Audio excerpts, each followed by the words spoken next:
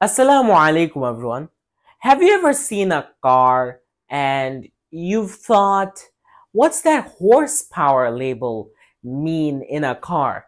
And what's the difference between having 50 horsepower and say 150 horsepower or more? And how does it affect your speed? Or have you ever checked your electrical bills and seen that it takes more money to run a light bulb, a conventional classic light bulb, than an LED light? Well, for all these questions, we are going to be having well, for all these questions, we are going to have to look at a key element in physics, which is power.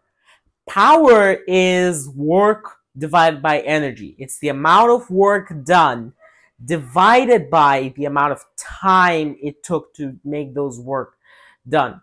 And power is essentially calculating how much work is being done per second. So its unit is literally joules per second. However, it has a special unit which is called watt. Now, watt is the unit for power, and it is characterized with a capital W. Now, there is also another form of another unit for power, which is called a horsepower. And a horsepower is basically equal to 745.7 watts. Now, this might sound arbitrary, but we are going to be discussing horsepower in our future series. So make sure to subscribe so that you can look forward to that series as well. Now, what does power mean in our daily lives? Well, for example, say you have a car that goes from 0 to 100 kilometers per hour in 4 seconds, and another car which goes from 0 kilometer per hour to 100 kilometer per hour in 8 seconds, you would say that car 1 has a much more powerful engine than car 2. That is power. A conventional classic light bulb will consume 60 joules every second, which is 60 watts. A CPL bulb will have a power of 15 watts, which is 15 joules per second. And an LED bulb will have a power of 12 watts or 12 joules per second.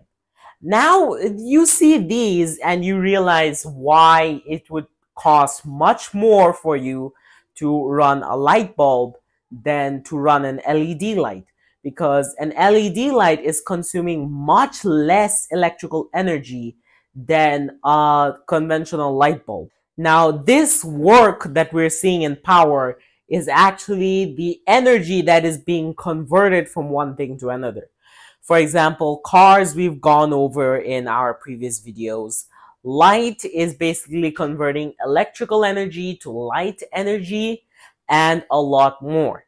So we've learned that power is all around us. We even need power to survive, both in terms of our household needs and our biological needs. We even have powers for cars. Cars burn watts to move, and how many watts it does burn to move depends on road condition, velocity, weather condition, if is it going uphill or downhill, basically its y direction, etc, etc, etc. If you look at the work formula and the power formula, you can derive another formula for power, which is power is equals to work times time. You turn that into power is equals to force times distance times cosine theta over time, which gives you distance over time, which is the literal definition of velocity. So we can derive a new equation, which is power is equals to force times velocity times cosine theta. Now, this is similar to the work formula, except it's using velocity and not distance. So force at a specific distance would mean work, and force at a specific velocity would mean power. And this also means that amount of power is proportional to its speed. Now let's suppose there's a car with a mass of 1,000 kilograms, and it goes from an initial velocity of 0 meters per second to a final velocity of 25 meters per second, which is 97.2 kilometers per hour in 5 seconds. What is the power that's been burned in these 5 seconds? First, we have to look at Newton's famous equation, F is equals to ma. And what we know is the mass here. We need to find acceleration to find the force.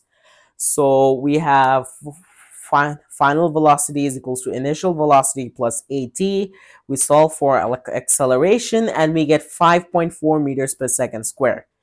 Now we solve for force, which is 5,400 newtons. Now we solve for power and we get around 145,800 watts, which is around 195 horsepower. So that's pretty much it about power.